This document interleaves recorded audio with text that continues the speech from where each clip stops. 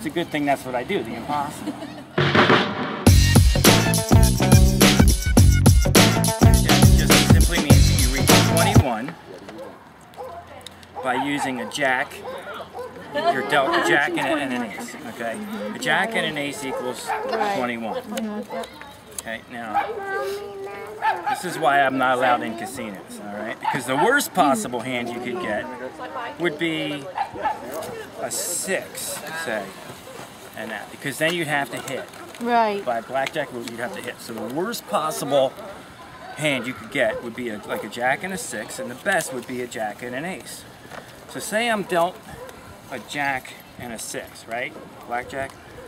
Being a magician, go with cards, what I would have to do is I'd have to sneak an ace into play, switch it for the 6, get the 6 out. You understand? You know what I mean? Like I would have to switch it out. Now, in casinos, they have the cameras all over the place, so it's very difficult. And the best way to do it would be to palm it. And that just simply means hiding it in your palm. But, you know, it doesn't really always. They make cards big for a reason. I want you to try and palm this card, and just so you see how absolutely it's like very difficult, isn't it?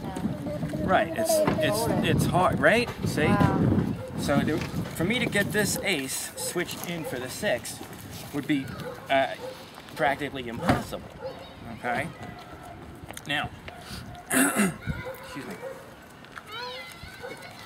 So we have the ace, we have the jack and the 6. Now what I would have to do, like I said, is I'd have to get the ace out without palming it, or maybe I could make it a little bit easier for me to palm it, all right? Let's try and make it easier, all right? So what we're going to do is we're going to take the ace, all right? I really hate this lid, and I'm going to fold it in half.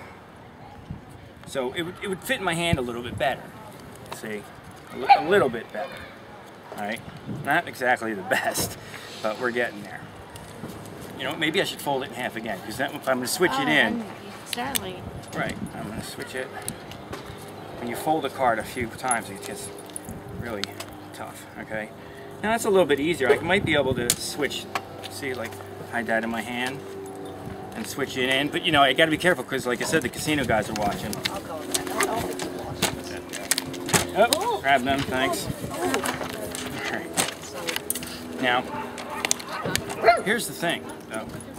Like we said, can you come up here so I can use your hand again? I'm going to show you. Oh, thank you. Okay. Now, here's the thing. Like, what I want to do is I want to get the 6 out and I want to get the ace in. Okay. So I'm going to put them in your hand. Put your other hand on top. Okay. Now, my goal is to get the ace back in to her hand into play, and switch out the 6 without anybody knowing. Now again, I can actually palm this in my hand, but we're going to make it a little bit easier. We're going to put what's called a gambler's crimp in it, okay? And all it is just, look, see, I have it's bent, so it sticks in my hand, okay? Now I'm going to try and get this ace, switch it for the 6 in your hand, and that way I'd win the game. But we have a problem, right? I got a bunch of folds in this. Right, so what I'd have to do to make it even tougher is I'd have to unfold the ace, iron out all the creases, switch it into your hand, take the 6 out, crease that up, and it would be, that is talk about impossible, right? It's a good thing that's what I do, the impossible. Watch, I'm not gonna touch you. Just by going like this, over the dealer's hand and under. Just like that, and under. Okay, did you feel anything? Did I touch you at all? No.